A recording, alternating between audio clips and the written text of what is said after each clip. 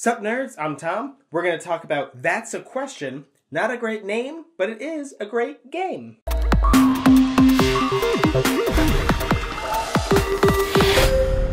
Great might be a bit of a stretch, but it is fun. So this is a party style, how well do you know your friends type of game, where you're basically playing a semi-advanced version of Would You Rather, minus the dirty aspects that Would You Rather tends to have. So, like, let's say this. Which of these would you choose?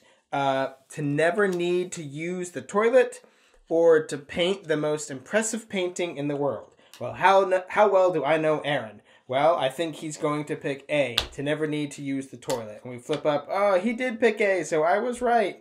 Or no, he didn't pick A, so I was wrong. And also, it's the person who poses the question. Whoever gets it wrong, he actually gets a point for that person. So let's say if I'm posing the question to Aaron, I'll get extra points if the other players get it wrong because I made a challenging question, if that makes sense. Everybody also has these two, what they're called kickers. They're these smaller tokens that they can put underneath their guess, underneath their A or B. One is a 3 times multiplier, saying I'm so confident in my answer that I want to get 3 points for this correct answer instead of 1. And this question mark one, it's posing that it's a difficult question, and you think you're going to get, much like the question asker, you are going to get a point for everybody who is wrong. There are also these acorn tokens that you pass to the person you're asking or who just got asked or something. It's a way of making sure that the same person doesn't get asked over and over and over again. But actually, I kind of came up with a bit of a system that I liked a little bit better than the way that they were showing in the book. It's not perfect because it doesn't line up perfectly with the number of cards that remain at the end. I like the way that the rounds end. It will end unevenly. But I was liking doing it where after you get asked, you flip your acorn over to the other side. There's this regular acorn and this, like, what is that, Canadian acorn or something? So that way, you'll know who has been asked so far this round. And once everybody's like this, we all flip back over and, we can do that process again. That's not in the rule book. That's the way I was playing because, I don't know, I just really liked it. But really, that's the whole game. And it's really simple. It's really fun. Now, I guess the only thing I didn't say is that these cards have 3 different options. It's not always which of these would you choose. It's whom do you consider worse? Someone who does these bad things. Which would you miss more if it ceased to exist?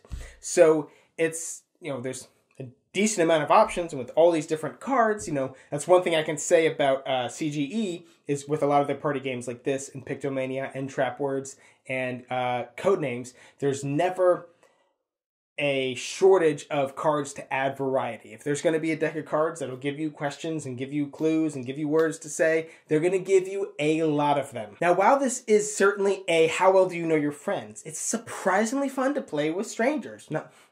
Not suggesting you just go to the subway and start playing. But when you've got new people at the table, it's kind of a way to get to know them. Because, and I don't know if this is 100%, something that the rules allow you to do, but whatever, I never read the rules anyways. We kind of prod a little bit. If a question is posed to a new player who doesn't really know us, we'll kind of ask them questions to be like, well, hey, how well do you value this? And do you have any stories about that? Never need to use the toilet. Do you use the toilet a whole lot? And we kind of do the same thing. If we know that this player's new when everybody else is getting asked questions, we'll kind of speak outwardly about that player. We'll be like, oh, no, this guy loves Chinese food. He eats that stuff all the time. No, he doesn't. Yes, he does. Hey, remember that time? It kind of, they are at a disadvantage for not knowing the people. Let's just call that out. But it's easy to kind of bridge that gap or mend that wound or whatever by everybody else just being really vocal. So then they feel by the end of the game, even if they didn't do so well, they feel like they know everybody. They think that's what games are supposed to do. You're supposed to bring people together and get people to know each other. I also really like the kickers because it adds this... I've said this about a lot of different types of party games where scoring sometimes is just something that they add in there because they kind of have to, but really it's just an activity. It's a party game, just drink some beers, have some fun, who cares?